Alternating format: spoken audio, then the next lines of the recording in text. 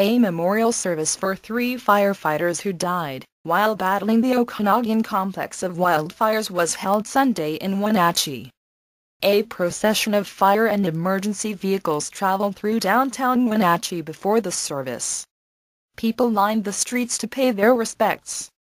Tom Zbyszewski, 20, Richard Wheeler, 31, and Andrew Zajac, 26, died August 19, when their truck crashed, as they tried to escape the fast-growing wildfire and flames consumed their vehicle.